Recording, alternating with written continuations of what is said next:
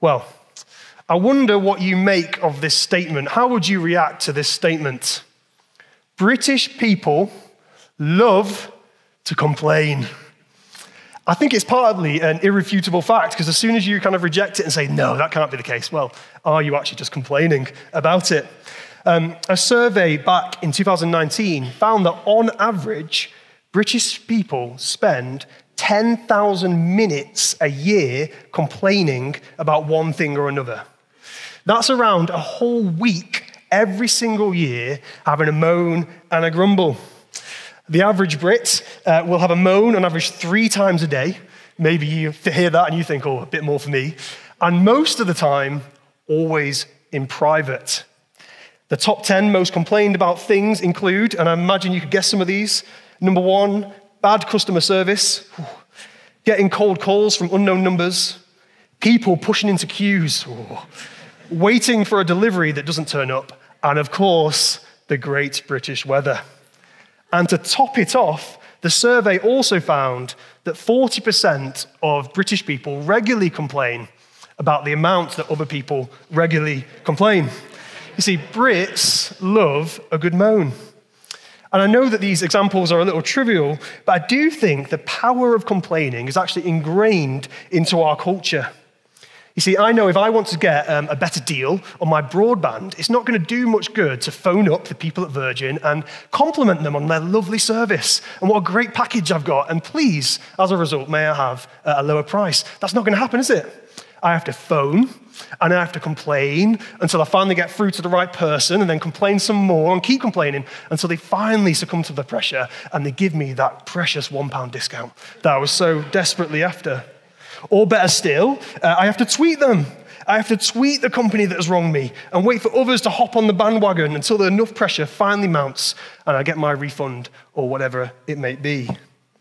In fact, the very social media industry that is weaved into the fabric of our society is funded by people complaining. Research shows that social media companies make their money as people visit and click and scroll. And research has found that people, when they're angry, do more of the clicking and scrolling and swiping. So the whole system is rigged to encourage us to vent and moan and complain. You see, I think it's an irrefutable fact. British people love to complain. But I also think it's a more fundamental issue, because it was also a Corinthian problem too. See, right from the start of the letter of 2 Corinthians, it becomes clear that the church in Corinth loved to have a good whinge. And they've taken a swipe at Paul, who's writing this letter to them. And as Andy helpfully introduced us to last week, the Corinthians have been swayed by some false teachers, the so-called super apostles. These teachers, they strut and they swagger and they show off. And their message is one of power and might and living your best life. And in comparison, Paul just looks a bit weak and weary, a bit weird, pathetic. Because his message is one of suffering and perseverance. And so they've started to badmouth Paul and follow these false teachers instead. And the beef has got to such a point that Paul had to write to them to address the issue. He mentions it at the end of the passage we read in chapter 2, verse 4. But that letter didn't really go down well with some. So much so, in fact, that he's now had to rearrange his trip to see them as he doesn't want more trouble. So he's written this letter to Corinthians to ensure them that despite his stern words and his change of travel plans, that he still deeply cares for them. And he wants to encourage them to stand firm in Jesus and not be swayed. So in today's passage, I hope we're going to see 3 things that will help us to stand firm in Jesus. They're quite simple. Firstly, God will keep Paul. Secondly, God will keep his promises. And thirdly, God will keep his people. Hopefully each one will help us see how we might stand firm in Jesus. Well, firstly, God will keep Paul, from verses 12 to 17. See, right at the beginning of this section, Paul explains that he's had to change his travel plans because of a situation that's come up elsewhere and because of the hostility he's facing from those in Corinth. He was going to visit them on his way to and from Macedonia so that they might benefit from hanging out and being together twice, but now he's not going to do that. And the church there has clearly been disappointed to hear this. And so they accuse Paul of flip-flopping and not keeping his word. They believe him to be fickle and double-minded, saying someone who says one thing and means another, says yes and no in the same breath. They're filing their complaints, hoping for some kind of refund. Remember, the church are being swayed by these so-called super apostles. You see, in their eyes, these false teachers, these impressive-looking teachers, they would never do something like this to them. Like, they're the first class when it comes to the teachers. They're Emirates. Whereas Paul's rearranging of plans leaves him looking a little like Ryanair. Now, it's a bit harsh. It's really harsh. And it's worth remembering, too, that this letter is sent well before the days of WhatsApp. It's a letter that would have taken time to travel between where he is in Ephesus to them in Corinth. And situations change and things come up. Yet throughout it all, Paul remains confident that he's only ever acted with integrity and godly sincerity. He's never purposely misled them or tried to manipulate them. Far from it, as we read at the end in verse 4, he wrote to them of the letter out of great distress and anguish of heart, with many tears, not to grieve you, but to let you know the depth of my love for you. He isn't trying to mess them around. No, he loves them. This is a church that he and others helped start and found as they preached the gospel. And just as then he had preached the gospel of grace, he's confident that he's continuing to rely on God's grace and not on earthly wisdom. His actions might not have pleased the Corinthians, but he's listening to God and following his calling. You see, ultimately, Paul cares more about pleasing God than he does about pleasing the Corinthians. And that's because I think he's got his and their ultimate travel destination in mind. The final stop, as it were. He might look like Ryanair to them, but at least he knows where he's going. He's getting off the ground. His eyes are fixed on the day when he will finally meet Jesus again. That's the day of the Lord Jesus, when he returns. That's what's motivating him and why he can say he can boast in the way he's acted. And he hopes that one day too, the Corinthians will be able to boast in him and him in them also. Now, I think we need to be careful and not misunderstand Paul whenever we hear the word boast. I think we immediately hear that negatively. We don't like people who boast. But I think Paul may be being intentionally provocative, playing off the idea of the boastful super apostles. See, when he says he's boasting, he's not being arrogant. His boast is not really in himself and his own abilities, but in the one who he is following and who is working in him, and the one that he will meet again one day. His boast is in the grace of Jesus. It is God who is keeping him going, despite the hostility he's facing.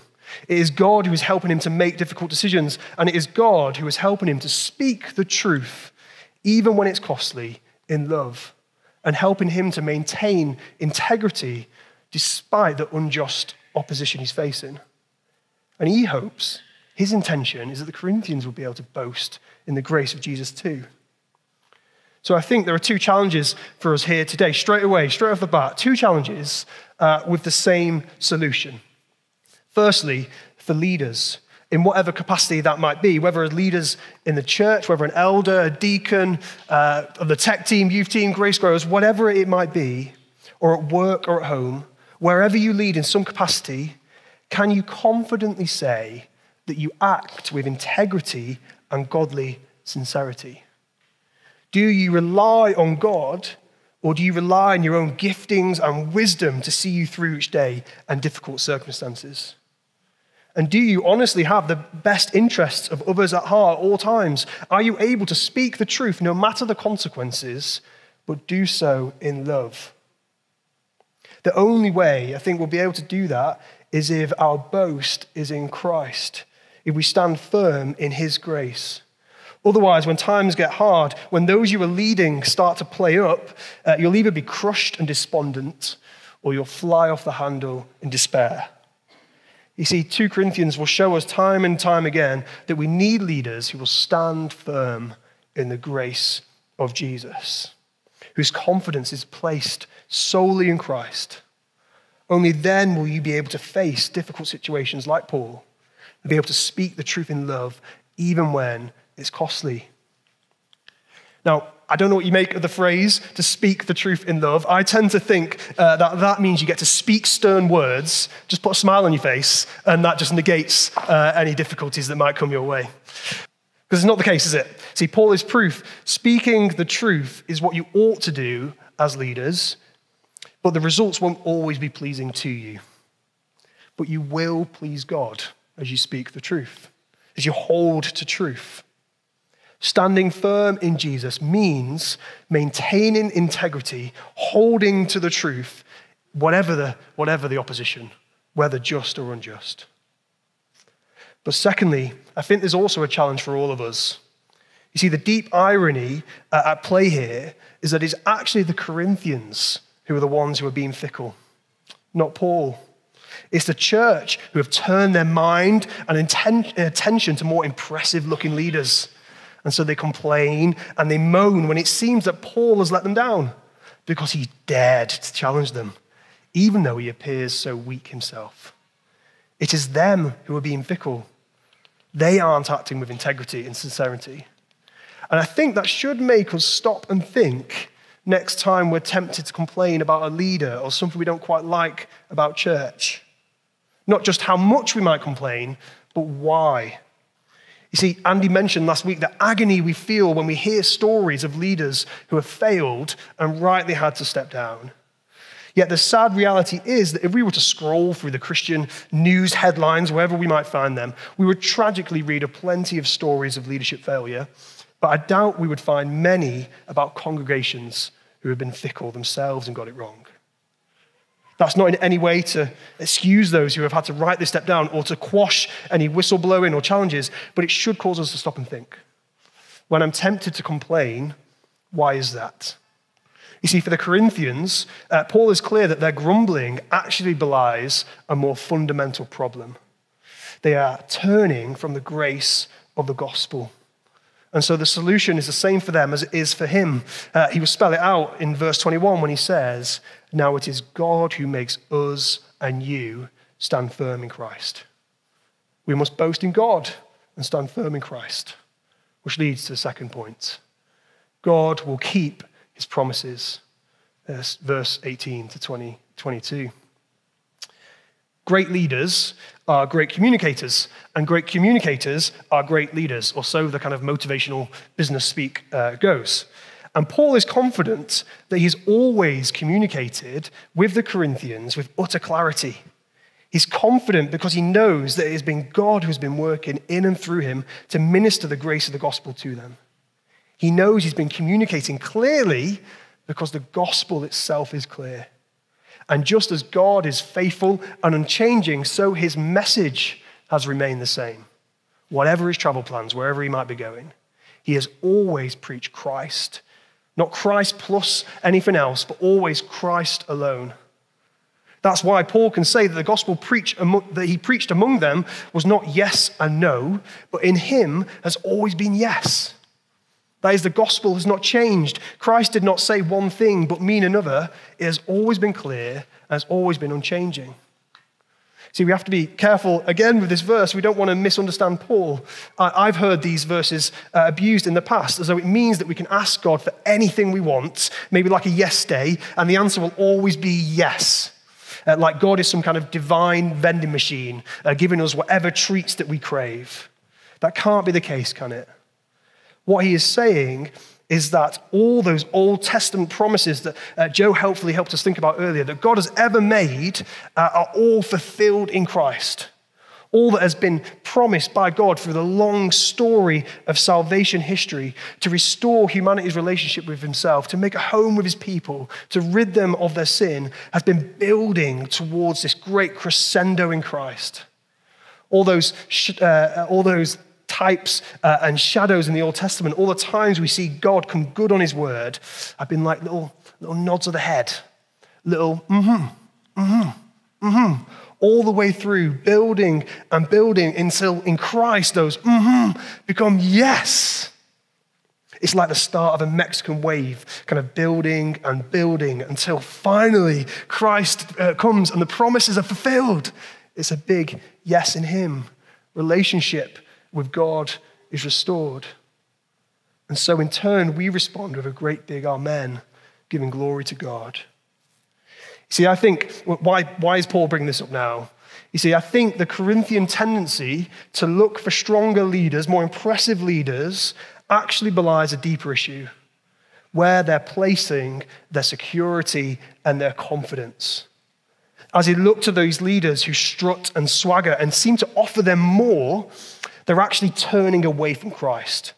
They're turning away from the very promises of God and seeking security elsewhere. See, here's the crux of the problem, really, with the false teaching. In promising that Christians ought to be living their best life now, victory every day now, it's not that they're promising too much, they're actually promising far too little. They're denying the very basis of our confidence before God, that salvation has been promised and given to us by Christ and all he has done. What they're espousing is like a mousetrap. The cheese, it looks really tasty. It smells good, but as you approach it, it's actually deadly. So we have to ask the question, where might we be tempted to seek security apart from Christ? And how often do we eschew weakness and vulnerability with others out of a desperation to appear stronger and more impressive? I remember when I was growing up, when I was part of Da Youth, I would regularly try and bargain with God. I would make these grand promises, that is, if he would answer my prayers, then I would behave that week. And I'll never sin that week. If you answer my prayer, I'll be really, really strong. And obviously, I could never keep my end of the deal. But it did mean that I subtly started to think that if I behaved at school and at home, then I could come before God expecting a pat on my back and say, look, surely you'll give me whatever I want now. I would base my confidence before God on the shallow promises I would make to him, or my supposed displays of strength that would invariably fail, rather than the other way around, on his promises to me, on the steadfast, solid promises he makes to us in Christ. No, Paul says to the Corinthians and to us that he's only able to make that. Paul says to the Corinthians and to us that only God is able to make us stand firm. It's worth noting too that Paul says in verse 21, he says both us and you. There's a shared answer. Paul appeals to the same grace in his own life that the Corinthians also need. He doesn't have some secret hidden resource that's kept for him as one of the apostles. No, this isn't a kind of one rule for him and another for others. It might be easy to imagine it appears to be for the false teachers. No, he counts himself as a beggar like those in Corinth. He's just a beggar that's found bread and is offering it to other beggars. He's offering people Jesus because in Christ, the salvation is secure and firm. He'll go on and spell that out. He says, Christ has anointed us, set us apart, and marked us as his own. Here are those promises fulfilled that God would restore humanity's relationship with himself, make a home with his people, and rid us of sin. In him, we are welcomed into the loving embrace of our triune God. Salvation is so secure, in fact, that he gives us his Spirit as a deposit, guaranteeing what is to come when Jesus returns. Well, the word deposit might lose some of its force to us today. Maybe you think of putting down a deposit on a house that feels like a big scary thing and it could all fall through at any moment anyway. That's not what Paul is saying here about the Spirit. I think it's more like, think of him, without depersonalizing too much, think of him like an engagement ring. He's the loving guarantee of our Savior's love and that one day our Savior will return to gather his bride. That's the kind of security we have in him. Nothing kind of cold and humdrum or insecure. So how silly is it then that we would ever look elsewhere for comfort and security? See, to stand firm in Jesus means trusting that our salvation is secure in him, which leads to my final point.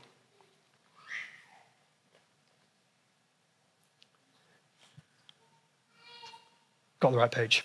God will keep his people. We've seen God will keep Paul, God will keep his promises. Finally, and this is a note we'll finish on, God will keep his people till the end. In the whole sermon, if you take nothing away, the whole sermon could be summarized as God will keep his church because he keeps his promises. And just to be clear, the idea of being kept isn't something restrictive like a cat in a cage or anything like that. No, it's more like the embrace of a loved one, that sense of being safe and secure. In fact, Paul says that part of the reason he didn't return, he's not going to return to the church in Corinth, was only to increase that sense for them. He didn't want to cause any more aggro or undue distress, or seem like he was trying to lord it over them or shame them. No, Paul has always had the Corinthians' joy in mind. He repeats it twice. The faith that God gives us to help us stand firm overflows in joy. Despite all that the Corinthians have put him through, despite all the accusations they're throwing his way, Paul says that he's always been working for their joy. That's what he's had in mind. And what a picture of the gospel that is. You see, the Corinthian condition is ultimately a human one. It was Francis Schaeffer that said, humanity's rebellion began with a lack of a thankful heart. Instead of responding to the good gifts that God has given us with thanks and praise, instead, we turn in on ourselves, complaining that we don't have enough, don't have what we need, and we fester and we stew with self disdain towards the very God who made us and sustains us. With the very breath that God has given us, we grumble and we complain towards him and about others. But what does God do in return? Well, he sends his son, the one who never grumbled or complained, on the way to the cross. But for the joy set before him, hung there for you and me, the greatest act of weakness we could possibly imagine, to secure salvation for you and I, for all those who would trust in him. So what are we to do? We're to place our faith, to boast in the one who bled for us, who ensures us of the Father's love and gives us his Spirit as a guarantee of his return. We are to respond with a great big thankful amen to the glory of God. Joy and thankfulness should overflow from our hearts and our lives. You see, I think this is the antidote to the power of complaint. Someone once said that resentment is like drinking poison and waiting for the other person to die. And I think that's right. Cynicism is cyanide to the soul. But what's the opposite to complaining? Well, it's rejoicing in the life-giving grace of God rather than grumbling, responding in thankful faith. God will keep his people to the end. So standing firm in Jesus means exchanging cynicism for thankfulness and experiencing the joy that flows from faith. See, what difference might it make to our lives, individually and as a church, and to the watching world around us, if we were known as people who shunned our culture of complaining and instead lived lives of joyful lives of thanks and praise to God? As people met us, what if they didn't meet a cynicism and a coldness and a grumbling and complaining? What if the British weather wasn't the first thing on our lips? But thanks to God for all that he has given us. So as we finish, I think there's a little test maybe we can do today. When you get home and you sit down for your lunch and someone asks you, how did you find church this morning? Maybe take note of your initial response. What does your gut want to first say? Do you tend to answer maybe like me, yeah, it was all right. Sermon was a bit long. Other than that, the words didn't quite come up at the right time. There was a bit of a crackling noise. He dropped the words on the page. Do you remember that? What is your gut reaction? See, all the things that, they're things that we want to be good, okay? We want those things to be good. Of course we do. But is that our starting point? Do we start with complaint? Is that our gut reaction to grumble? Or is our gut response to delight in the gospel? How was church this morning? Well, we met with God. We heard from him as we opened his word. We rejoiced together and worshipped him. I wonder what his Spirit is speaking to us today. Wouldn't that be great if that was our gut reaction? See, do we overflow with thankfulness? Well, God will keep his church because he keeps his promises. So stand firm in the grace of Jesus. Lead with integrity. Trust that salvation is secure. And experience the joy of faith. Shall I pray?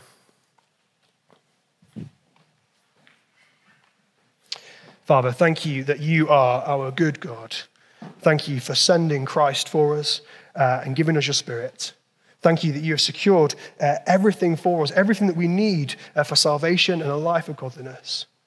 Father, I do pray, trust that you've been speaking to us today through your word. Pray that you would seal it in our hearts, that we'd act upon it. Father, by your Spirit, stir us to live lives of integrity, to live lives that are confident in Christ, and to live lives that overflow with thankfulness. Father, we thank you for all that you've done. In Jesus' name, amen.